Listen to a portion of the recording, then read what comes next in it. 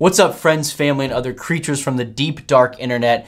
My name is Dr. Rice, and welcome back to the channel. Today, we're gonna be talking all about hemoglobin A1C, everything you need to know, so let's get right into it. So we can't talk about hemoglobin A1C without understanding what the heck hemoglobin actually is. Hemoglobin is one of the major proteins used by red blood cells in order to carry oxygen-rich blood all throughout your body. This is important because we need oxygen in order to live, and our organs actually need oxygen in order to maintain their properties. Hemoglobin kind of acts like a school bus, picking up little oxygen molecules from school or your lungs and delivering them safely all throughout their homes, i.e. the rest of your body. Hemoglobin A1C is therefore a blood test that measures the amount of sugar that is bound to these hemoglobin molecules. It's actually quite simple. The more sugar that you have floating around throughout your body, the more that sugar will bind to the hemoglobin within the red blood cells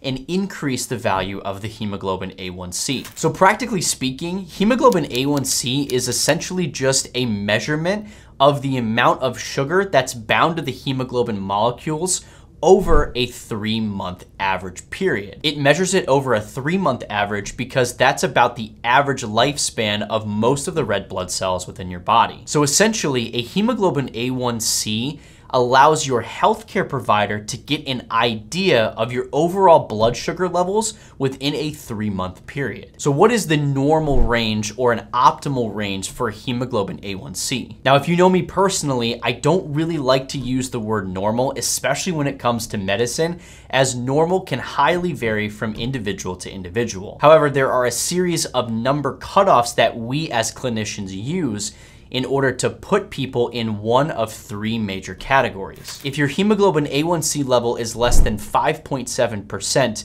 you are considered to not be a diabetic. If your A1C is between 5.7 and 6.4%, you're in that phase known as pre-diabetes. And if your hemoglobin A1C value is greater than 6.4%, you're known to have full-on diabetes. Now, the good thing about checking a hemoglobin A1C value instead of just a random blood sugar is that because it gives us this average, it allows us to track the progression or the regression of someone's diabetes a little bit more accurately. Thank you so much for checking this video. I hope you found it helpful, and if you want me to cover a topic that I haven't yet done so on my channel, please leave a comment down below.